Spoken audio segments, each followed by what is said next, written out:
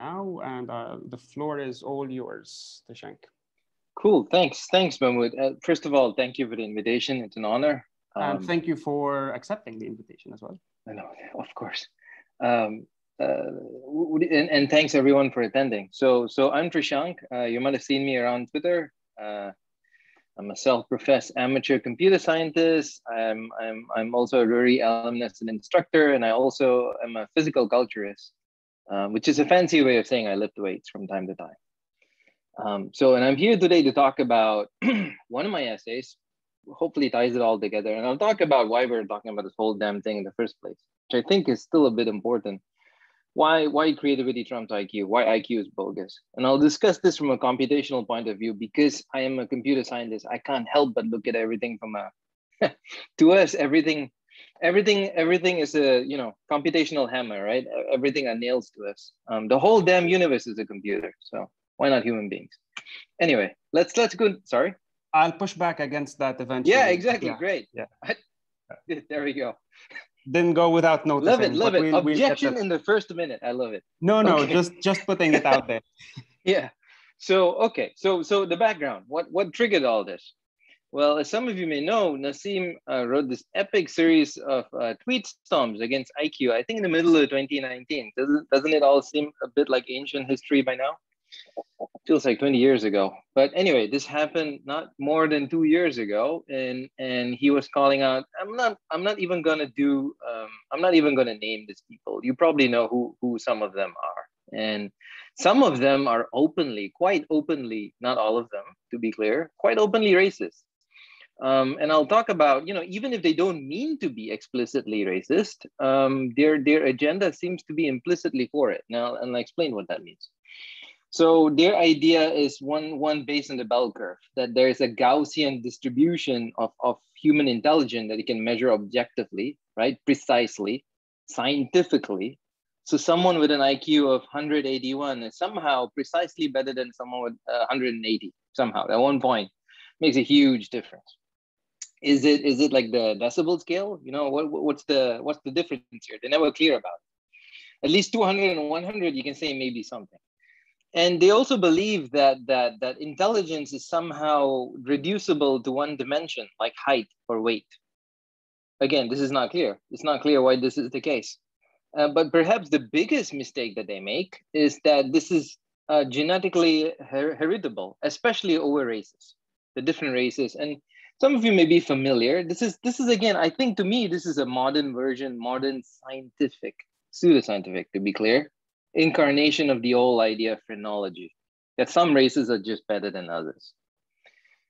And we're somehow supposed to, so for example, Indians, for example, supposedly, according to one bogus study, has a national average IQ of 80. Doesn't explain why all the most of the Silicon Valley programs are all Indian, but somehow with a idiot IQ, somehow we managed to do this.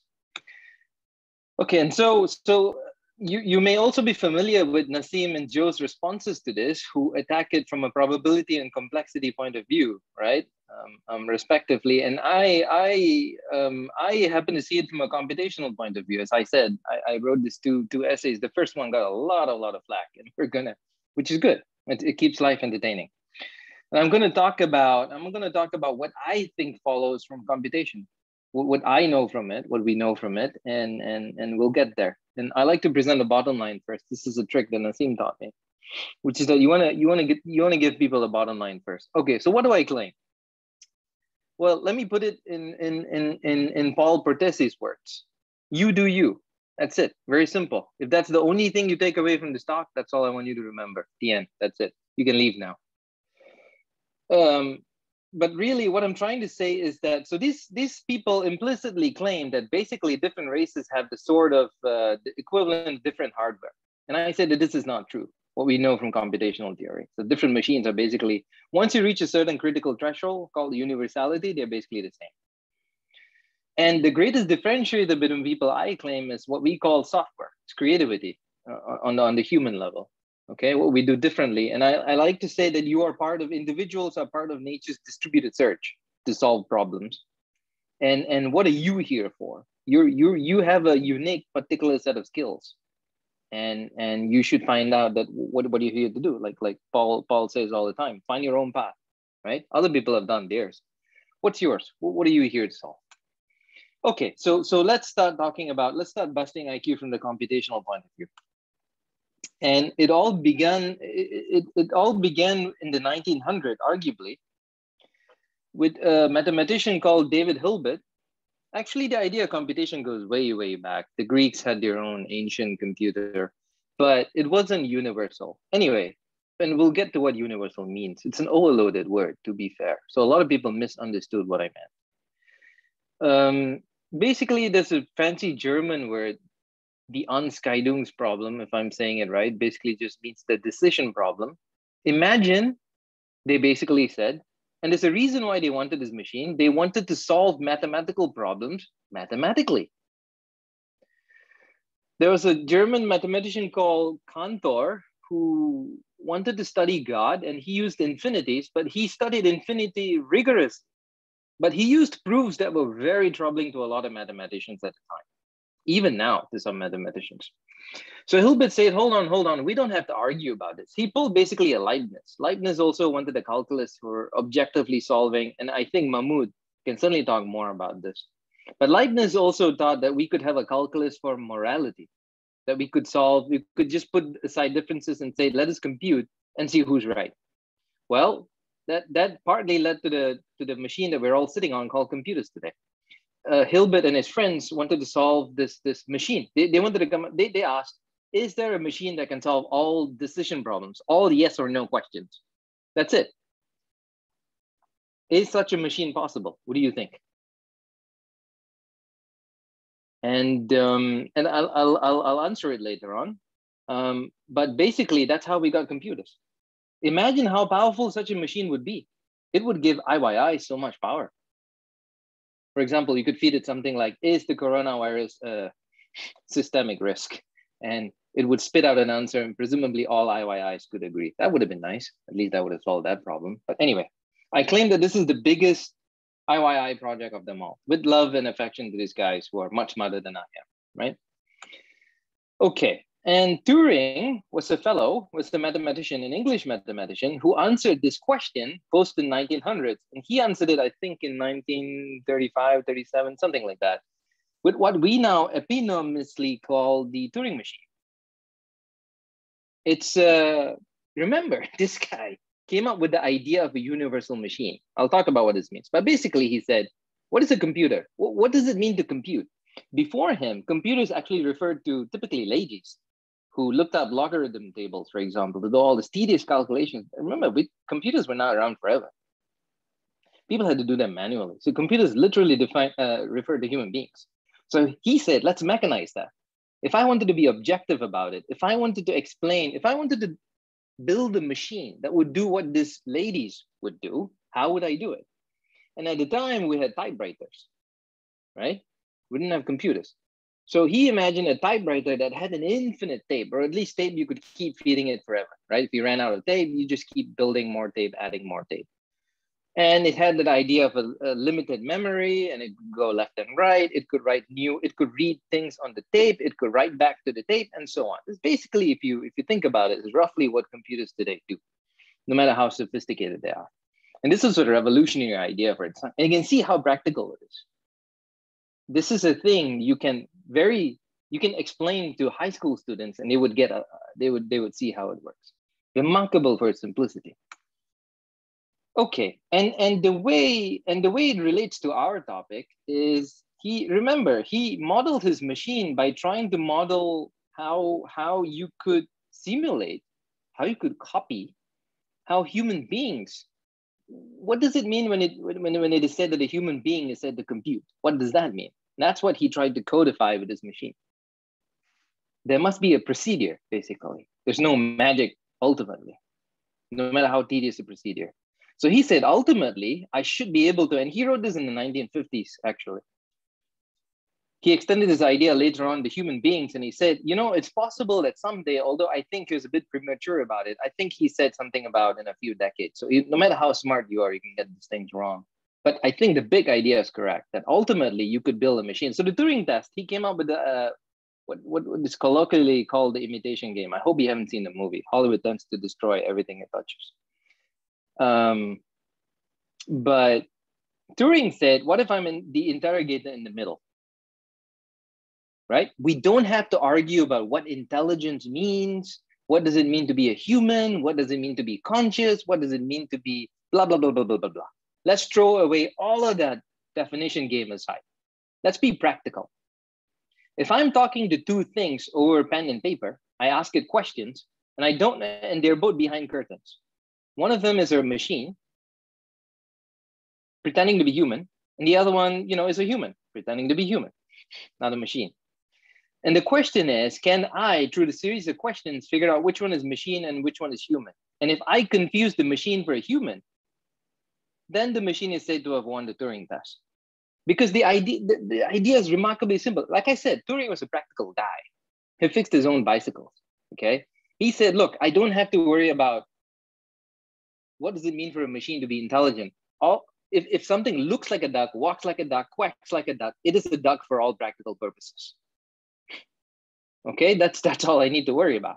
So if something looks human, if you're fooled into thinking it's human, and there are limitations to this test, people, it can't just be a chat-based thing. But the idea itself is quite practical if you think about it. Other than playing philosophical games, there's no more elegant way to solve the problem, I think, rather than this is the acid test, in my opinion.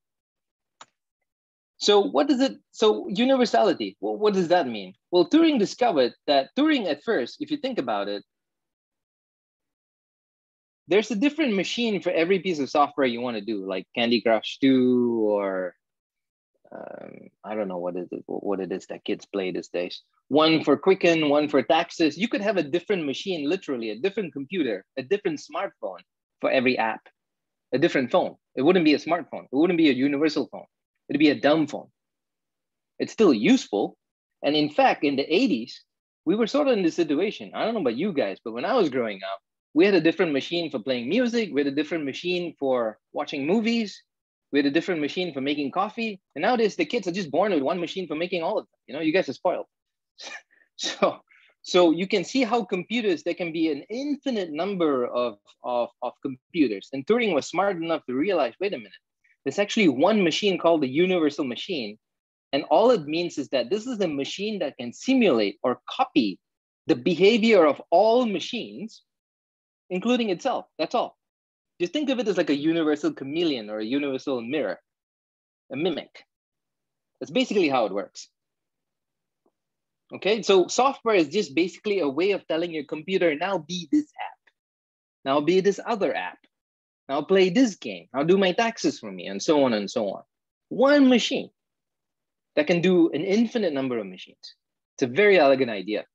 It is the one thing that makes computers so practical. Otherwise, you'd literally have to print a different computer for every app, and computers would just be useless. So anyway, my point is that whether you're looking at cellular automata, or whether you're using Python or Mathematica, whether you're using MacBooks or Androids or quantum computers even, neural networks, besides our original neural networks, we have one for artificial intelligence these days. My point is they may all have different properties. They all look rather different, right? But I claim that they're all exactly the same. This is called the Church-Turing thesis. There's no proof for it. But the idea is basically that since the decades, nearly a century now, I think, right? Yeah, nearly a century that Turing came up with the idea of computation. Wow, it's been less than a century and we've done so much, but still nowhere near AGI. But the point is that there's no machine that's been found physically realistic, according to what we know of physics, that is more powerful than the humble Turing machine. Basically can compute no less and no more exactly the same things. So what are the implications of this idea? Well, Wolfram has this idea. Wolfram is one of the guys who originally used computation to try to understand complexity a lot better. He formulated something called a principle of computational equivalence. He said, look,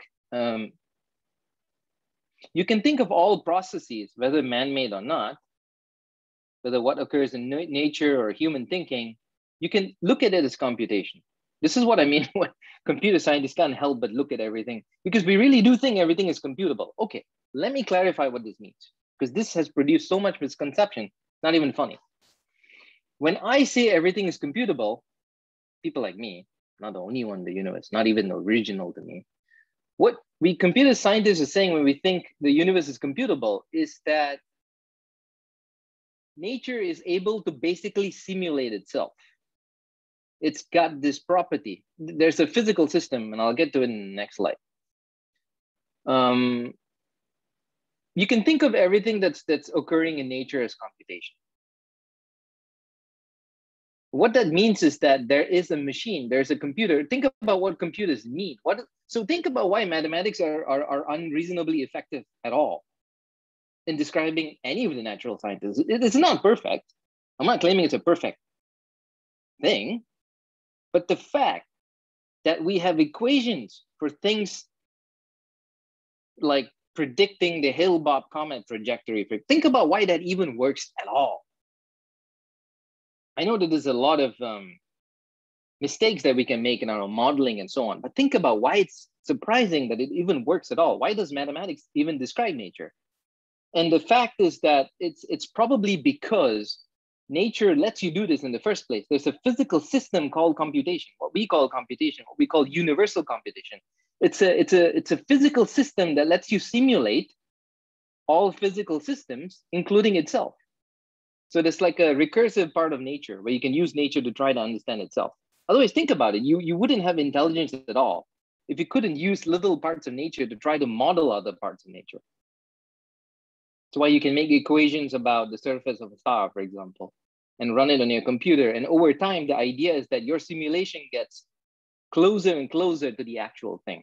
There's less and less of a difference. And Wolfram also found that basically universality is everywhere in nature. To make computers that are this powerful, that can run arbitrary computation, turns out to be very simple. And he's saying that's probably not an accident. It's just the way nature is. Universality is very, very easy to build, even by accident. And so in nature, you tend to get a class of programs that the behavior is not just not simple, they're equivalent in the sophistication of computation they do. So for example, Wolfram liked to say that the weather has a mind of its own. And he's not literally saying that the weather is thinking. He's just saying that if you try to simulate the Earth's climate system, it's probably just as sophisticated as trying to understand what a human brain is trying to do. It's just as complicated. It's just as complex. Doesn't mean it's literally thinking. It's just saying the sophistication is equal. So your grandma and Wolfram, for example, are equally sophisticated, no matter what people say, okay, in terms of trying to simulate them. So this is what I mean by man is computable. If we think the whole universe is computable, in the sense that it can be, you can use nature's laws to try to understand nature itself, there's the self-similarity part of it, then man is a part of nature. You can use computation to try to model human thinking. And so far, this follows from everything we know about the laws of physics, quantum physics at least. Deutsch has a very nice proof in the 1980s about how all finitely realizable quantum physical systems at least can be simulated by a universal quantum computer. Feynman came up with the idea of quantum computation, but not a universal one. Deutsch discovered it. So that's really interesting. Anyway, our friend Joe Shipman also found an interesting thing. If man is computable, then there's a hierarchy of computation called the Chomsky, named after the famous fellow, Noam Chomsky. Back in the day, he did some great technical work on computationally, on modeling human languages. And one of it is the idea of the hierarchy of computation. They're very simple, roughly can be broken down to 4 classes of computation.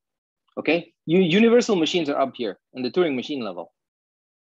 And then there are very simple machines with very limited memory. They're fixed memory, and they can do simple things like, you know, every time you call a phone number and it says press 1 to do this, press 2 to do this, that's finite automata. Push-down automata are more complicated. We don't have to get into, but the point is human beings actually used to be somewhere called linear bounded automata. What does that mean? It means that we were quite powerful, but not quite universal. Why is that? Because we added memory, basically. Think about it, at least for you, I don't know about you, but for me, writing makes me significantly smarter. That's my secret sauce. So humans were probably less capable without paper, without writing. Writing made us infinitely smart. So not just speaking and communicating certainly added a lot of advantage, but being able to write it down and think about it over different generations. Think about how powerful that is. And now that we have computers, for example, so pen and paper, computers forever changed the world. So even human beings were arguably not quite universal, not without adding the technology for it. So this is what I mean by man is universal. What we know from computational theory basically is what I'm trying to say is that if it is true that all these machines that we've come up with to try to define what it is to be said to compute at all these machines from quantum computers to iPhones to MacBooks to cellular automata, DNA computation, whatever, you name it. You can even make computers out of billiard balls. You can make computers out of anything. So people like to say, hey, Trishang, didn't people make the same mistake, comparing man to steam engines when steam engines were all the rage? Yeah, they did. But I argue that what differentiates a steam engine, you can certainly build a universal steam engine, but I'm not going to get to the point. My point is steam engine, the way we used it was still a specialized, it wasn't a universal machine. And what we know from these machines is that if man is computable, he doesn't have special hardware. It is inaccurate. It is incorrect to say that one race has got a special kind of computer that allows it to compute things that another race can never do. Right? So think about it. If a quantum computer cannot compute something that the humble classical typewriter type of machine, the Turing machine cannot, it is certainly incorrect to say that some races are fundamentally capable of more computation than other races. That is only true if they have more memory, for example. It might allow you to compute more things, but how do you solve that problem? You solve it with technology. Pen and paper, the great equalizer. Computers, the other great equalizer. So technology equalizes differences between people, even within the same population. And so I like to use, and this explains convergent evolution. We've seen this in people. People are not so radically different that you cannot ever close the gap between them. So we've seen in history, for example, two people, it is as if the idea is in the air. For the same idea. So for example, evolution, it wasn't just Darwin. There's a fellow called Alfred Russel Wallace, who's not so well known. Feynman wasn't the only guy to come up with quantum electrodynamics. There's a Japanese fellow and European, Schwinger and, damn it, I forget the Japanese guy's name. But you get the idea. Three people who came out with basically the same idea. And it took Freeman Dyson to work out the math and figure out, you know what, they're actually exactly talking the same thing, just in different language. What else? What other? Leibniz and Newton, calculus, in the air, same time. Einstein also, I think Maxwell, or no, it wasn't Maxwell. It was another mathematician. I forget his name. But basically had the same basic idea for relativity. But Einstein took it much, much further than a mathematician would have. He had a physicist cut. So my point is that no matter, people may look like unreachable gods, but they're not. They're just men. And this is what I'm trying to say, is that people are capable of arriving at the same thoughts, no matter how different you are. And that can be explained by universality. Just different software for ultimately getting to the same path. Because we basically have the same hardware. The differences are rather not significant, not as significant as the differences in software. The other idea that we can borrow from computation and apply to human beings is the idea of computational irreducibility. This is something that Wolfram came up with. Wolfram noticed that, hey, look, here's a very simple computer. This is a very simple computer. There's basically 8 rules for it. That's it. It's completely closable. It's deterministic. There's nothing random about it. Okay? There's nothing probabilistic about it. 8 simple rules. I start with this simple seed. And all Wolfram is asking is, can anyone predict the final output here after n steps later without going through n steps? Basically, is there a shortcut to all of this computation? And he found out if we couldn't do this for this look like simple machines. They're deterministic. 8 simple rules, completely closed world game. It's like chess. And still, we cannot predict the behavior of the simple machines because they exhibit complexity. So if we cannot predict the simple machines, what makes us think that we can use something one-dimensional like IQ to predict the complex behavior of human beings? And Wolfram goes so far as to say that, this could explain computational irreducibility, could explain things like free will. Even if you live in a completely deterministic world, think about it, you don't need randomness to be free. Even in a completely deterministic world, if I can't predict what you're going to do ahead of time, that's basically relative free will. It's a really interesting idea.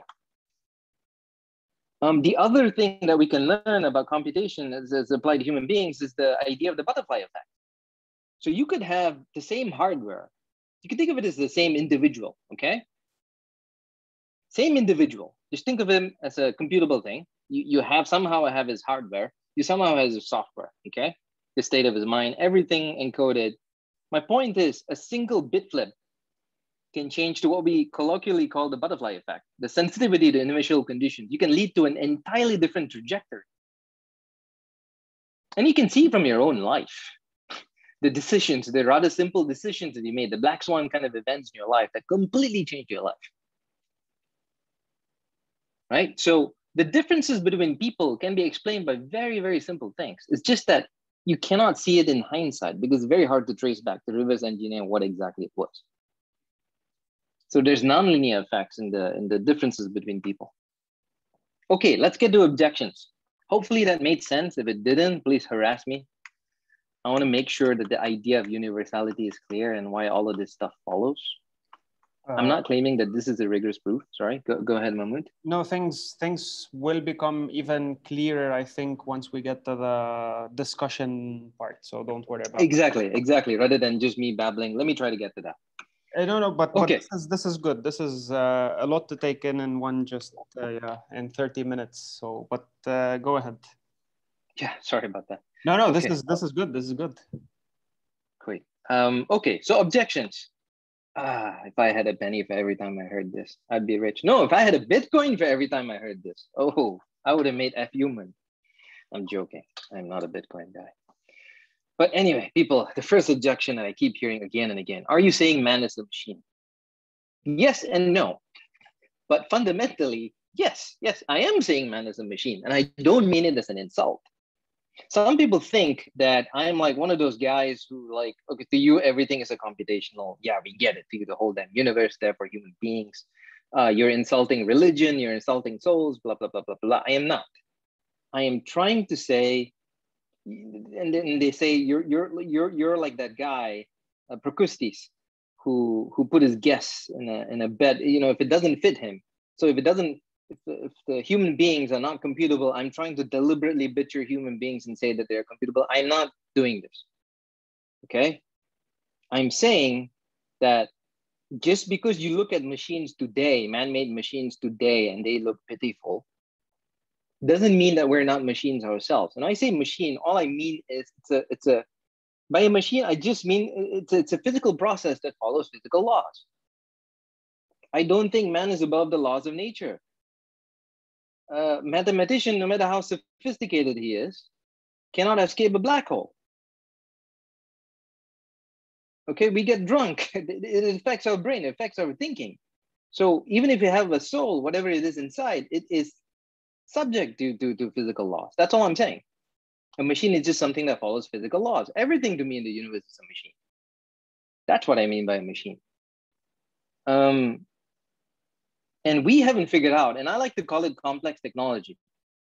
We don't have complex technology. We have simple technology. We have technology that man knows how to completely reverse engineer and understand. But we don't have technology, complex technology. The original pioneers, of course, nature, using DNA to program human beings and everything. So man is software, basically. Nature is the original programmer. Got billions of DNA alphabets now. And the interpretation is complex, right? So this is what I'm trying to say. Just because I'm saying a man is a machine, I'm not trying to butcher. We could be wrong. I could be wrong. We could be wrong saying that man is computable, the universe is computable. But so far, what we know about the laws of nature, what we know about computation is that it looks like everything is computable. So that's what I mean. Hopefully that makes a bit more sense. Some people may still be offended or insulted. I'm sorry, I can't help you. I'm not trying to deliberately do this, trust me. If you're religious about it, go ahead. I mean, I don't care. Like believe what you want. All I'm saying is, if you just take our axiom that everything is computable, these things follow. Just think about it that way. You don't even have to agree with me. Just suppose the axiom is true. Then you can see how all of these things follow. And you can attack me technically from there. If these things don't follow, attack me on that. If we don't share the axiom, I'm sorry, we can't have a discussion. So end of story. Okay, and then some people, try to use my own argument against me and say, oh yeah, sure, man is computable. So that must mean that some racers are like, they must have like better CPUs, right? They must have like a Intel 4.0 gigahertz overclocked, all that crap, and they have bigger RAMs, right? They have 1 terabyte of RAM compared to this other inferior race. Yeah, this is cute, but so there's several arguments against this. One is that you can't use simple computers like human beings. I mean, sorry, our man-made Intel machines and so on, our chips, okay, like my phone here, and compare it to natural computers, which are vastly more sophisticated. They just work very differently. Think about how parallel and distributed the brain is. None of our computers are anything like that. You can't take a linear thing like CPU speed and RAM size that applies to man-made computers and apply to natural computers. It's not clear at all that they immediately transfer. That's one. Number two, what's more important is not the hardware, it's the software. So here, for example, I have a cute little demonstration. And those of you who program know this. It's called the big O. Basically, what I'm trying to say here is that there's a very dumb, so assume that there are two people running basically one hardware is twice as fast. This guy, hardware, let's say is twice as fast. Let's just go ahead with this argument and say someone has got a CPU twice as fast as yours, okay, compared to your CPU. And you can still get ahead because your algorithm is smarter as opposed to this dumb one that takes more time. You see? So it's not just hardware. You have to think about software. Maybe someone is very, very slow, like Grigory Perelman, who is a great mathematician. He claims, he admits that he's very slow. But his advantage over other people is that he thinks much more deeply than other people. That's software. So even if you take his word for it, that he is a slow guy, let's call it slow hardware. He may be able to out-endure you, for example, in a task, making him look vastly smarter when all he did was persevere. You're sounding too Platonic and too Cartesian, my friend. Oh no. There we go. We'll get there. We'll get there. Exactly. Yeah. I'm very curious to know what this means. Okay. And the other thing is that right now you can make a distinction between hardware and software and man-made computers. In natural computers, this is not clear. Our brain is able to rewire itself, to use loose man-made metaphors. The more we learn something, the more we think about something, the better we get at it because we're literally printing new circuits. No man-made computer does that. So just because you're better or faster at something doesn't mean you were born with it. It means you learned your way there. Oh yeah, big word award, neuroplasticity. There we go, exactly. I give myself this award.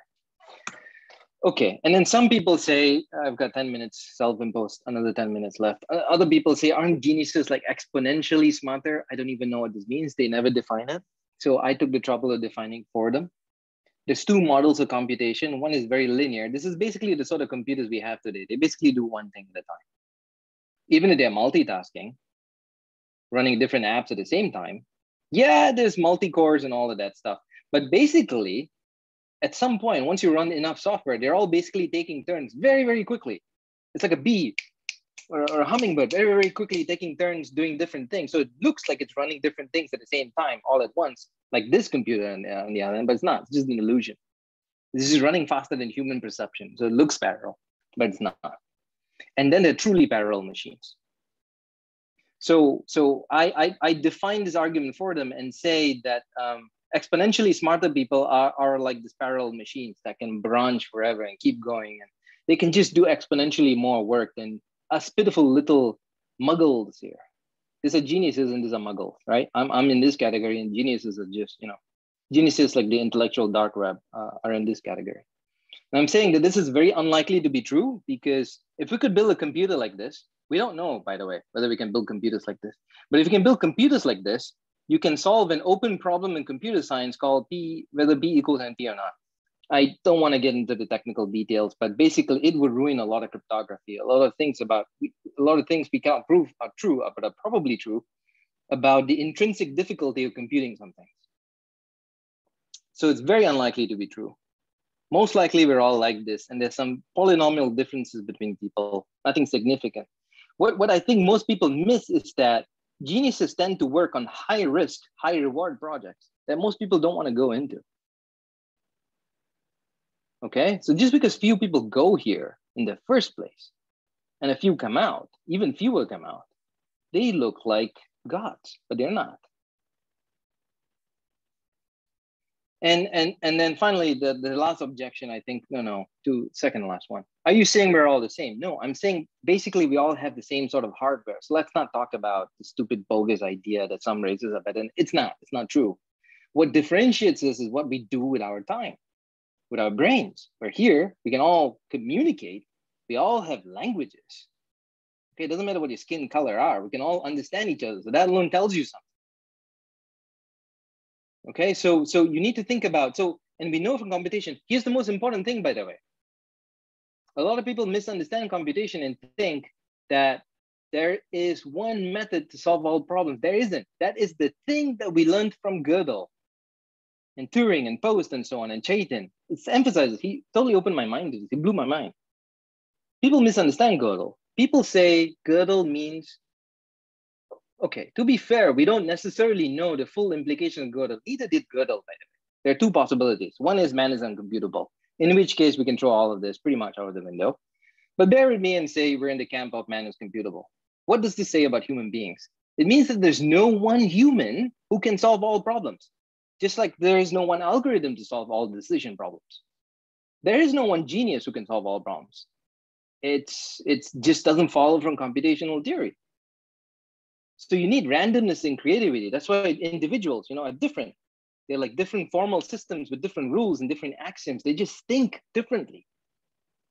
And they're able to see things that you cannot, because you didn't start with the same initial conditions. You don't have the same software. And I think nature wouldn't have bothered making individuals if there weren't value to being an individual. Otherwise, it would all be more like ants. So even in math, there is, believe it or not, even in mathematics, what do they tell you? That mathematics is more certain than physics. This is not true. You have been misinformed. This is an urban legend. Mathematicians do not want to talk about this. But even in mathematics, there is no fundamental certainty. Sometimes you just have to take some things on faith. They call it axioms, fancy word, and roll with it and see where it takes you. You find new areas of mathematics never seen before. So even in math, you have to be creative. Math is biological, not a machine. Well, not a simple fixed machine. It's a complex machine. Okay, anyway, bottom line, you do you. Don't let people put you into boxes and tell you your IQ is 180, sorry. Therefore, you're worse than someone with 181. You're superior than someone with 100. Don't let people beg you. Intellectually, it is. They want to measure you. They want to rank you. All these nerds want to put a number on you and say, this is you. You never change over time. This is wrong. If simple computer programs can learn, so can you. And you're vastly more sophisticated. You're an older type of computer, been around for billions of years at least. So use it. Be creative, right? Do your thing. Like I said, you're part of nature's distributed search. What are you? And this may sound a little bit. Some scientists have problems with this kind of language. They're saying it's as if there's a purpose to natural processes. I'm not saying a divine process put you here. You can believe it if you want. Nothing wrong with it. But there is something special about you. Use it. Go out there and find out what you're good for. Okay, that's it basically. Thanks for your time. Hopefully that made sense. You can read more of the arguments here, and yeah, let's discuss, please. Throw all the insults at me. Thank you very much. This is good. You really, this talk really, I think, led to a Platonic Cartesian conclusion. This is the exact opposite I wanted to go to, but please go ahead.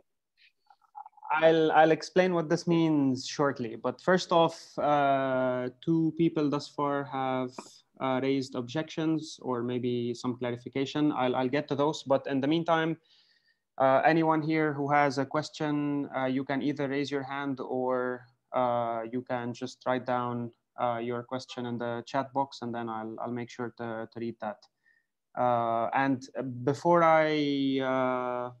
Rudy has something to say before I let you ask your question, Rudy, or raise your objection. I just want you to clarify something, please, for us. When you say software, when it comes to human beings, what do you mean by that? Yeah, that's a good question. So, I mean things like personality, things like the stuff you were born with. Clearly, we're not born blank slates. Clearly, we're born with a lot of programming. Plato. Sorry? Plato. You're Plato, man. You're Plato. Today you're how Plato. Did I become the thing I was striving to avoid? You're Plato and This is Descartes. terrible. This is so Freudian. I became the thing I was trying to... I'm very anti-Platonist, actually. It's the traditional mathematicians who I call Platonists. In a not so flattering way. So you're yeah, well, Descartes, if you don't like to be called Platonic, Descartes. Okay, let me explain this, and then you can explain the software bit, and then I'll let the rest go or ask the questions. So Descartes and the rationalists, see, this is where Leibniz and these people were coming from. The reason they were saying that in the way you put it, the universe is computable. What they meant was they were trying to understand the structure of the world, and their claim was that through reason, by only using reason, we can actually understand and know reality, know the world, know how the world works, because we are already equipped with this, whatever it is you want to call it. So we are born with innate ideas, whatever this means, right? So we are born with some sort of, if you are calling it software, and this software allows us to think about the world in a way that would allow us to understand the fundamental structures of everything, including laws of nature, including math, including things like right and wrong, etc. So that's great. So one thing, remember that I call David Hilbert's problem, the decision problem, the greatest IYI top-down reason enlightenment project of them all. Why? Because it wanted to use reason to objectively solve all problems, right? And I forgot to answer the question. Is there a machine that can solve all yes and no questions? There isn't. I forgot to mention that, and I didn't want to derail the discussion, but that is the biggest thing we learned from trying to define computers. We got these very useful machines. They're infinitely useful. But actually, you can use reason to prove that there's an uncountably infinite number of things they can never ever do. It's not a question of time, money. You just need a fundamentally different class of computers. And then they in turn will have their own limitations, and then you need a higher class. It's like an endless caste system of computers. And so far, we only know how to build the lowest class. The digital computers, the Turing machines that we have today, even then they're not perfect. We don't know whether there's such a thing as really infinite memory and so on. So, but anyway, the point is you can use reason, ironically, to show that there are limits to reason. There are logical limits to reason, things you can never do. That's the difference between us and them. But this, yes, and this is basically what Kant did, and that's why I wrote the follow-up article that tried to explain Kant, and I used your article, the first one. So, but yeah, software in this case again, is it innate ideas? I'm trying to clarify this bit so that afterwards I can say whether or not the full answer is I don't pretend to have a precise definition of what I mean by software in human beings. By hardware, I'm saying more like things like brains and every human being roughly shares the same kind of meat, right? We all have neurons, that sort of thing. And software is the thing. Sorry. The qualities are emergent, or you say like complexity is an emergent kind of quality of human beings, and so software is grounded in this hardware, but then it's much more than that. It's more than exactly. the sum of the You can parts. have like endless layers of software. You can have lower layers of software that are quite dumb, and then they lead to very interesting things like consciousness. If you try to pin down consciousness, the old-fashioned reductionist way, you can't do it. Yep. I agree with you. And yes, my verdict is that you lean more towards the Plato slash oh Descartes God, side. maybe with the innate ideas. We can discuss this yeah, later. exactly. But before that, yeah. Rudy had something to say, and then Sarah, and then I'll jump to the questions in the chat box. Okay, very quickly, can you hear me? Yeah. Yes. Okay, sure. So first of all, I completely agree with the first statement, that it's really stupid and looks racial if you categorize different groups of people per definition and you put them in the low IQ bucket. I believe that's absolutely true. But I think, based on my experience privately and also professionally, so I just have to say this, I'm a mathematician. I have a degree in computer science in applied statistics. I believe on an individual level, it's not so easy. I mean, I really believe, look, I'm not a Gödel and I'm not a Wittgenstein, and I try to read both the works of both, right? And there are people who are more capable at grasping complex things than others.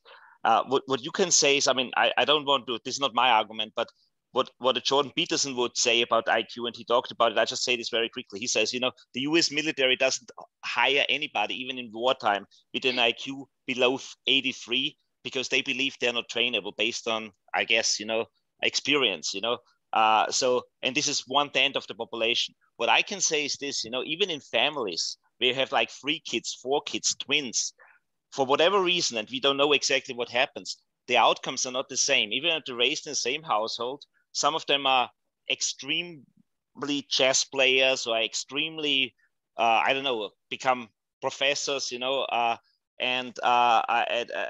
universities, and some of them are not quite making it. Obviously, it's multidimensional. I completely understand, but I think, on the individual level, at least, we see you, and every educator might say this, we see really the same input doesn't produce the same output. That's what I want to say. It's not like, everybody has access to all this information and everybody becomes a genius at the end. That's not working, unfortunately. Not at all. Yeah, and I'm not saying that everyone is an idiot or everyone is a genius. I'm saying that everyone is capable of, and this needs some qualification. So in principle, everyone is capable of exactly the same thoughts. It's the same range of computation. But we know in practice that this is not true. And why I claim has got to do with software, not really hardware. Forget the hardware. It's what we are. There are things about you can control, like what you learn, what you do with your time, right? That sort of thing. And then there are things about you have no control over, even geniuses, like how you learn or what interests you or what family you were born with, what time you were born with, what place, all of these things contribute to who you are as a person. So yes, there are, even between 2 peers, even in the same technical field, yeah, they may look like, they may say, yeah, this guy is a genius. We're all basically in the same league, but that guy's a genius. But that can still be explained by software. Sure, but Richard, can I just ask you this? Did you ever encounter some people where they explained concepts that were, at least it happened to me, they were out of my reach, I believe, intellectually. And I'm really saying this. It's not, there are people in my field who are really, I'm not bad at all. I don't want to do this, but there are people who grasp things faster and more intuitively than I could ever do it. And here I would say, I would attribute this most likely to, I guess, IQ. I'm not 180. I'm just saying this. And it doesn't matter if I'm 183 or 181. I'm none of this. I'm just saying. I don't think it's IQ. This is where I disagree. It's what I call programming. It's what I call software. Let's use a loose metaphor. Your formal axiom system, your programming leads you to different ways of thinking than the other guys. There's nothing mysterious about it if you look at it that way. It's just what different software do. They lead to different outcomes. When you think of it that way, there's really nothing mysterious about it. Just try to think about it that way and see, and then we can argue. Okay. Yeah. Thank you. Yeah. No. Thanks. No. Okay, thanks for your answer. And I think it has something to do with the fact that it's irreducible. Like we cannot pin it down and say that this is the cause of this or that result. So exactly, the outcome is more complex because it's indeterminable. It's because of all these uncertainties. Because you might have had this exposure when you were 5 and 10, and you've read this and you've read that. So the outcome is maybe perhaps unpredictable. Is that it? Exactly. Irreducibility is not the word, but it's opaque. You can't reverse engineer and pinpoint, aha, this was the thing that made the genius secret sauce. Okay, but would you select based on this? Because obviously, if you want to hire for a certain position, I mean, are you against selecting, or do you think everybody's trainable to do almost everything? Listen, like Naseem was saying, look, I mean, sure, you probably don't want to hire. IQ is probably good for only one thing, filtering the idiots. But look, sorry, they shouldn't even put it that way. Look, there are people who are born unfortunate. We know this. There is no point insulting them by calling them low IQ. Yeah, our true. job, you're lucky if you were born normal. Our job is to protect them. They're weaker than us. To deliberately denigrate them and call them subhuman and subpar and all of that, like what the hell is the point? I agree 100%. And for the rest of us, and for the rest of us, what is the number going to help for? You look at a person and their work, and you can tell, yeah, I don't need your IQ. Who needs to see Wolfram's IQ at this point? Do you need to see his IQ to say, aha, now this is the thing that proves to me you're a genius? No, you look at his body of work and say, you can do things I cannot do. And I can do things you cannot do. And we value, the output of different works differently. So there's that. Sorry, Sarah had a question. And it doesn't go the other way around. So you can only determine this after the fact, like Feyerabend would say. And it's curious that how do you pronounce the last name? George Chaitin, was it?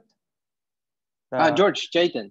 Yeah, I think it's Chaitin. Yeah. Against method. This is very against method. It's Feyerabend, right? Yeah. Feyerabend. There we go. This is interesting. I'll ask you to say something about this later. But then Sarah had something to say. So Sarah Khala first, and then the other Sarah can. Go ahead, Sarah. Thank you. I just wanted to push back on Mahmoud, your comment about this being the software being for Plato and Descartes. Yes. I'm ready to push back, but yes, tell me.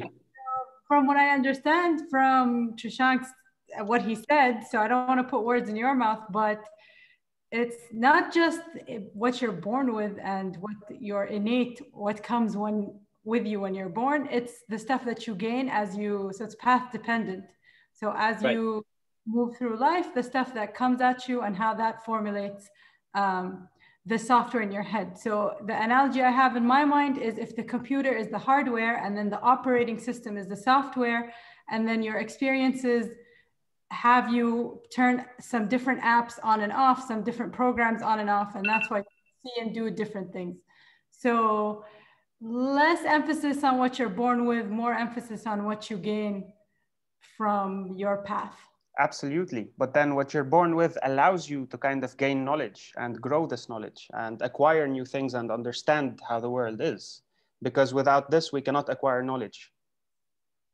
So it's the same thing. It's like you already have this sort of built-in software, like the concepts, like some things like right and wrong, and the concept of substance and causality and stuff like that. And then this allows us to make sense of the world, to do mental operations, kind of.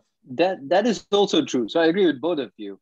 I agree with Sarah that there's been not enough emphasis on the reprogrammability, the infinite plasticity of human beings. People, IQ tends to put you into a mold and says you cannot get out of it. That's a bad idea. Let's bust it. That's the one thing. The second thing is that it is also true that we're born with some constraints. So for example, we don't see infrared. And Noam Chomsky actually talks about this. He thinks necessarily you must have constraints in order to be able to do useful things at all. Like things like having 2 hands, 2 legs, why not 3 or 4? But having limits actually helps you,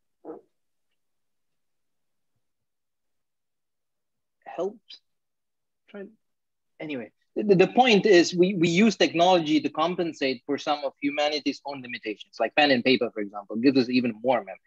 So there's also that. But then, so if we go with what Noam Chomsky said, we can't see infrared. So that's part of the constraints are available for everybody. We don't have some people exactly that can see infrared. Exactly. I ascribe that from my understanding to the hardware part. Right. The software part. Exactly. And if it looks like, and then they will push the argument further, you know, some of the racialists, they might push the argument and say, yeah, sure, maybe we all can't see infrared. But this race, if you keep looking at it, somehow keeps producing superior results. It must mean that we have some the mental equivalent of seeing an infrared that other races don't have. And you can say, well, no, that's bogus. That could also be explained by just different ways of thinking and network effects and advantage, right? Initial advantage. That's hard to catch up with, especially if you plunder entire nation's wealth first, and then build your way to success from there. Kind of easy to do. So. Yeah, this is interesting. I think in my case, we're talking about two different things. I will have to clarify this also a bit, but it's an interesting discussion. I'll have to think about it when it comes to this. Are we born as a blank slate or not? And Trishank thinks that we're not born as a blank slate, that there is some sort of innate, whatever it is. And it's interesting to think about the nature of these things. But this is, I'll leave that for later. In the meantime, Sarah, you had something to say? Yeah, just thank you so much. That was so good. And just a lot of really great points there, seeds that are sinking in. I guess I get the sort of arguments against IQ now. I think Nassim has talked about it in terms of deficits, that it measures deficits in psychological functioning. And I guess in terms of, my thought was, you know, we're sort of, you've talked about the uniqueness of people, and that we're really a combination of unique deficits and abilities that generate output or define our functioning in the world. So both people who might be sort of on the ends of that Gaussian curve might have some very unique combinations of deficits and abilities that result in interesting output. In terms of the creativity piece, I can't pronounce his name, the Czechoslovakian psychologist who wrote about flow, and he also wrote about creativity. Csikszentmihalyi, apparently. Oh, I knew you could say it. Good for you. Someone just told me how to do it, but anyway, yeah. I didn't like what he said about creativity initially, but that you can only measure creativity by output. And so anyways, I don't know about the measurement piece, but it was definitely interesting. And the forces that shape us, you know, in combination with the deficits and gifts. But I guess my question was, you know, I like what you said about we're computable. So if we're computable, what does that mean for us? Like, it could mean something very, very good that we're not taking advantage of. There are two things. I think if we're computable, all I'm saying is that the laws of physics, the laws of nature apply to us, just like the rest of nature. Okay, so we're not special in that sense. There are good and bad things about it. The bad thing is that if it is true that computers cannot do an uncomputably infinite number of things, then neither can humans. Maybe this is wrong. Maybe humans are just a different kind of more powerful hypercomputers, as they call them. Maybe we are, we don't know. But so far, we haven't seen any evidence to say that human beings can solve the kind of problems that digital computers cannot do. Okay, so that's one thing, is that it places logical limits on what we can do. The logical limits on nature, rest of nature, why not us? It makes sense. For the same reason that you cannot escape a black hole, you can't escape computational limits either. So that's one. I don't see what's so mysterious about it. Why should this be surprising? And the second thing is, sorry? No, I was just thinking about, I know it kind of has maybe a sketchy reputation, but in terms of things like NLP and things like that, that actually do try to use that approach approach to and this as well, I'll push back. So some of the good implications that follow that from the man is computable is that basically all hardware is the same, man's universal, we're all capable of the same kind of things. The things that really end up differentiating us in practice is software. There are things about it you can control, there are things about it you cannot control. Now let's talk about some of the bad parts of this metaphor that people have abused. You can try to take really simple things about computation, like programming, or very pitiful programs, and say that that applies to human beings too, right? Maybe people think linearly. Yeah, some people think linearly, especially IYIs. And it's very easy to exploit them.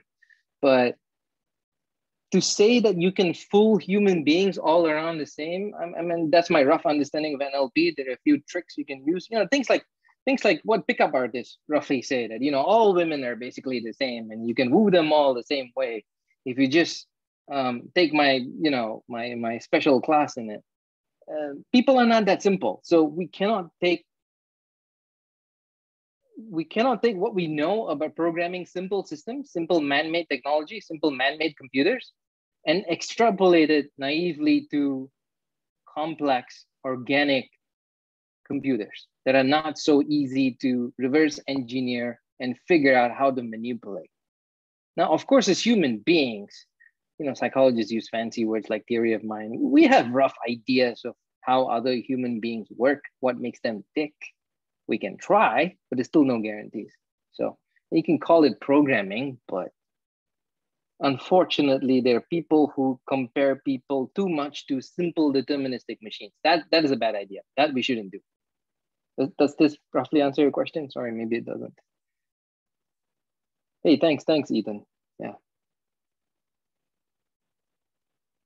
That's my bone basically with things like NLP and simple, computational metaphors. Sorry, Mahmoud, you were saying something. But excuse me if I don't pronounce correctly your names, but Zahid is saying maybe genius is a dimension of intelligence we don't comprehend at all. Is it possible that we are trying to build a narrative around it until the time we understand it completely? Is this possibility we should account for? Maybe IQ is not the appropriate scale or measure? Yeah, I think that's partly what Nassim is trying to say. No one, so listen, what is this famous saying? Nobody knows what they're talking about when they talk about religion. I think you can say the same thing about things like intelligence, consciousness, genius. I don't claim to know what I'm talking about here either. Like if you really, really press me for what does software mean at the human level? I don't know.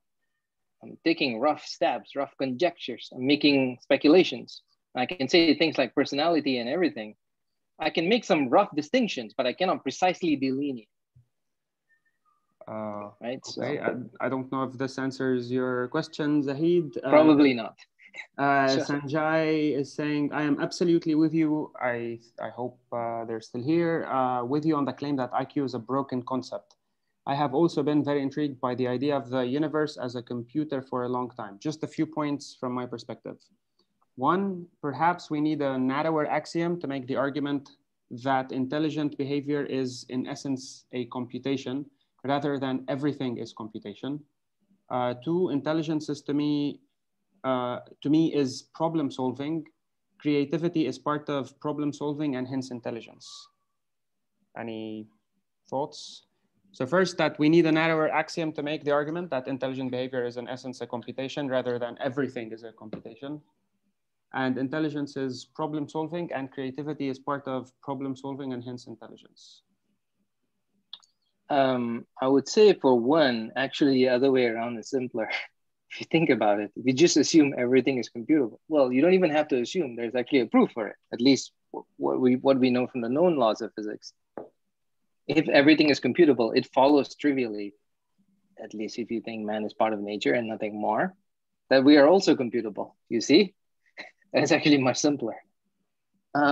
As for 2 and 3, yeah, maybe. I don't know. This also reminds me of some, I don't want to get into this, but this definitely gives me material to think about. Cool. Yeah, was particularly when it comes to German idealism, but that's something that we can discuss also later. And also Zahid asks, how do we know that creativity is not a sub part of genius? I mean, sure, it probably is. Again, if you ask me to define what creativity means, I probably can't give you a precise definition, but I think it has to be. Necessarily, you have to be creative to be a genius. Otherwise, can anyone call you a genius? If the solution is so obvious in hindsight, would anyone call you a genius? That's why we call you creative. You're able to see things in a completely new, different way, right? Partly that's what we mean by creativity. So yeah, sure. There's something along the lines of what the Romantics thought about when they thought about, or had in mind when they thought about genius. They wrote a lot about the concept, right? To have some sort of aesthetic and intellectual intuition, and then to cultivate, they call aesthetic education of man, sort of speak, to be able to apprehend beauty and culture, etc., and nature. But yeah, Sanjay also says there's a bit of issue with hardware-software demarcation in human context, as software learning does modify some of our hardware. Yeah, exactly. Yeah. Mm-hmm. Yeah, exactly. This is what I was talking about with the neuroplasticity. No man-made computer does this. So yeah, you're right. Our software can actually probably change our hardware. Think about it. That's crazy. If we could have computers like that, it would be fascinating. Computers that modify themselves. Think about it. Again, mispronouncing, sorry for that. Shreyansh is saying quite right. When it comes to the innate things, everyone's by default programmed for reproduction and other basic functions for survival. So it may not be a blank slate. Well, yes, a biological kind of blank slate. But then if we're talking at the level of concepts and things like that, this is where the tricky bit comes in. It's like the entire discussion is, what are ideas and concepts, and how do we, is it material or is it not material, or is it in our brain or is it somewhere else? That's the tricky one. That's the real deep philosophical rabbit hole there. Yeah. I know where I am on this, but people hate me for this. I come from a long line of materialists. But this is why I'm saying it's like if it's grounded in the material aspect, but then it's emergent, like Varela and Maturana talk about this, right? And it's something to think about. So I understand where you're coming from, but and you've somewhat convinced me with the premise or the or the assertion more than premise that everything is computational or that everything is also machine. But your definition of what a machine is much different than what others think of a machine to be like. So yeah. I think how am I'm mispronouncing your name? Sorry, Anna has a question. Where Anna Albert is there. Sure. Yeah, I'm reading the chat box. Okay. But yeah, go ahead as I see if there are any questions. Yeah, I find that this universality idea a very nice idea, particularly because it's so simple. But I'm wondering to what extent you can apply it. Like now we're talking about intelligence and like thoughts that you can have and concepts you can understand. But does it also mean that in principle I could be a Lionel Messi or a Cristiano Ronaldo? Like does it actually also extend to physical activity? So that's a good question. I'm not talking about physical traits like height or weight. Well, weight we can change with dieting. So at least we have some control over that. Height, I've been trying forever to increase my own height to be more like Lionel. Is Lionel Messi a tall guy? Presumably. No, he's small. He's small. It's mainly about the movement, right? I think in sports, like it's the movement of your muscles, which seems to be some kind of computation. Yeah. Okay. So clearly there's some physical things about you cannot change. But and it matters more on things like, even if you think about sports, it's not representative of real life, right? Just because you're good at football doesn't mean you're good at rugby, for example. So there's some necessary trade-offs even for relatively simple things there. Now for the human mind, is that the equivalent of something like height in basketball, where height is presumably very important in basketball, right? Maybe there are some mental concepts, some ideas you need to have in your head You know how there's some people, some students, and there's nothing wrong with them. They just cannot see something. Mm-hmm. This is the famous American Thanksgiving dinner thing. They just can't see my point of view. There's nothing stupid about them. There's nothing that physically limits them from seeing your point of view. They just have mental blocks. Yeah. It's not like a fundamental barriers. They're programming, for the lack of a better word, prevents Also, when them it from comes being to able to see. sports, it's a bit Sorry? arbitrary when it comes to sports. Like we devise these set of rules, and then all of a sudden these people become more qualified and play Right, better, right. you know. We're choosing for something there. Exactly. We're the deliberate. We're choosing for Wittgenstein ruler kind of thing, or something along the lines. It's not the other way around. Exactly. We're choosing for something particular there that does not even necessarily generalize the rest of life. Like football plays great. You're great at soccer. Good for you. Doesn't mean anything about the rest of your life. That's one thing. And the second thing is, weightlifting, I've seen something interesting, which is that when you stop lifting weights for a while, it's not like you lose muscle necessarily. Let's say 1 or 2 weeks. A few months is a different story. You lose the neuromuscular connection, the ability to recruit all the muscles. So you have the same strength. So what I'm trying to say, people like Messi they have both. They have good mind-body coordination. There's a certain level of programming there. It's not just something you're born with. It's something you have to train yourself to do. Messi wasn't just born a soccer god as a baby. Yeah, sure, he's got some physical traits that helped him get there better. But something no one talks about is his mind is also probably better equipped to use that body. Think about it. There might be a lot of potential Messis. I could be a potential Messi. But maybe my software is just not as good because we have the same height, apparently. So there's some hope. But maybe the difference is that my mind is not so good to use my body in the same way that he is. And that's things you cannot control. Those are things you're born with. So why worry about things you cannot control? Worry about things you can control, the particular gifts you're born with, and use them well. Find the niche that makes the best use of your skills, right? Yeah, makes a lot of sense. Thanks. And maybe the last question before we wrap it up, Rajat asked, is it possible to reverse engineer a genius like Elon Musk if we know about his personality and other components of his software as explained by Trishank? No, I don't think so. The human mind is not only too complicated, it is complex. Even if there's a simple even if there's a simple program that can ultimately reproduce Musk, good luck trying to reverse engineer it. The short answer is no, it's not that simple. Sorry, no 15 rules of life for being Elon Musk. And why do you want to be like Musk anyway? Exactly. It's like, even if you can reverse engineer, this doesn't, there is no formula in a way, because the conditions, and as you were saying, the software might be also different because due to all sorts of conditions. So yeah, it's something to think about. This also reminds me of existentialism. Like, yeah, this has definitely been interesting for me. I'll have to think about all this, and I'll get back. No, thank you. And we should. I'd love to continue this conversation, especially because you accused me of being Platonist. Well, I have to defend my reputation here. If you have some time next month, I think you can join our knowledge and reality course. I love it.